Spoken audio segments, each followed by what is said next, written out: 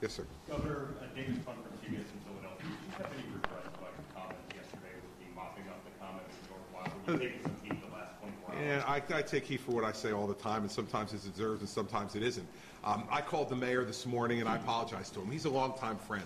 And I got carried away last night at a town hall meeting. It is not the first time that I've gotten carried away and said something that I later apologized for. It doesn't happen often, but it happens.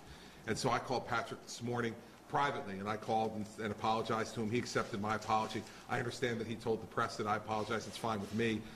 That wasn't the reason for my apology. The reason for my apology was because I really felt badly about it. When I had a night to sleep on it and woke up this morning, I didn't feel good about what I had said about him. And so I called and apologized to him. And the fact is that he was very gracious in accepting it. And we work together. We're continuing to work together, and we move on from here. You plan on going down? No, I don't.